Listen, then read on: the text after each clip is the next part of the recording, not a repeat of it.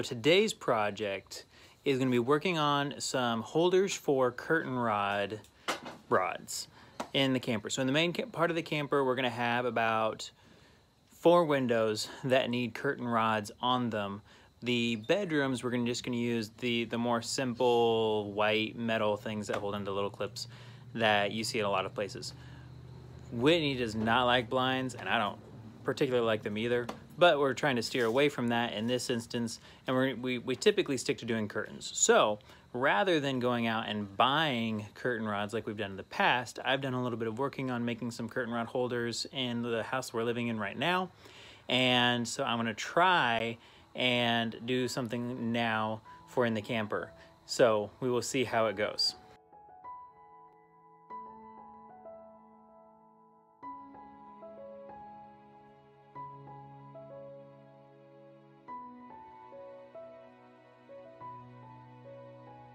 All right, first thing we did is stripped a couple boards down, and we're gonna see if we can get 8 hangers out of these now 2 pieces of wood. If not, I've got some more scrap wood I can use. I'm not gonna use this one first, I'm gonna use this one first. All right. So, we want them to be able to stick out away from the wall a little bit. So let's plan on them all being about 3.5 inches long. How's that sound? Good.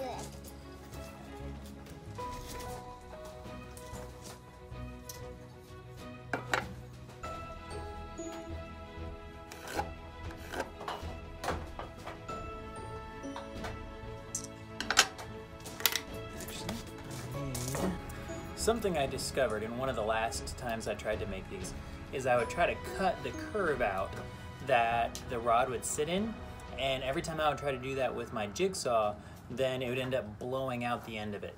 So my plan this time is to drill a hole through where I want the rod to rest, and then cut the rest of my hanger out around the hole that I cut. So we're gonna see how well that works. Going.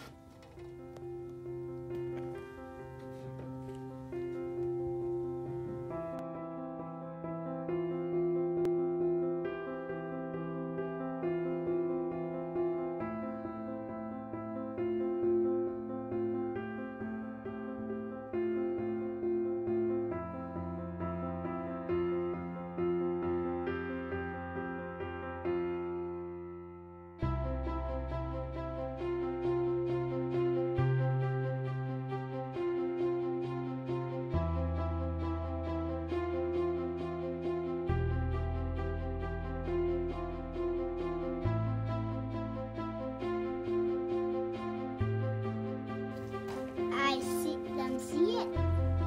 So that's 2 of them done. Yep.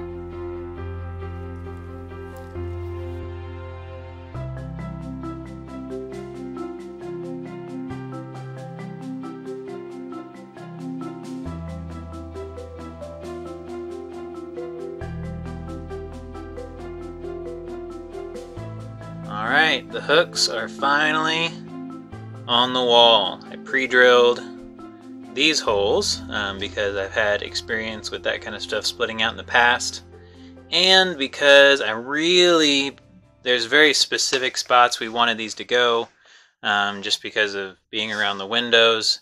So I wasn't going to rely just on the screws holding to the wall.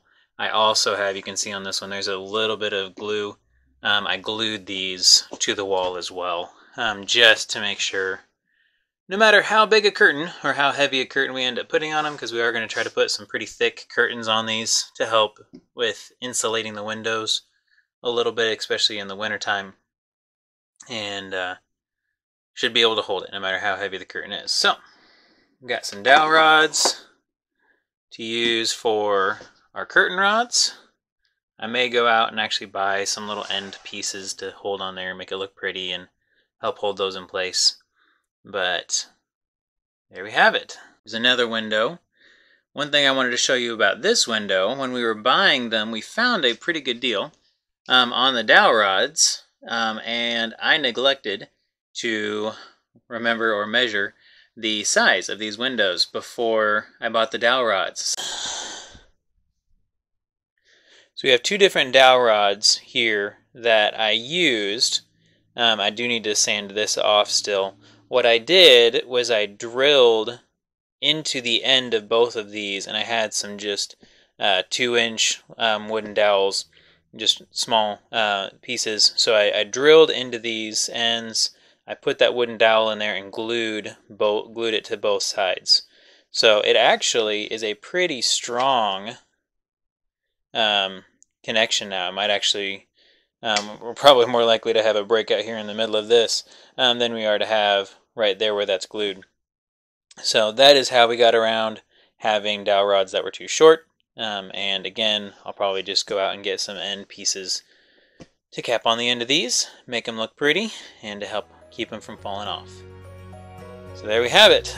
Dowel rods in place, hooks on, and another project done.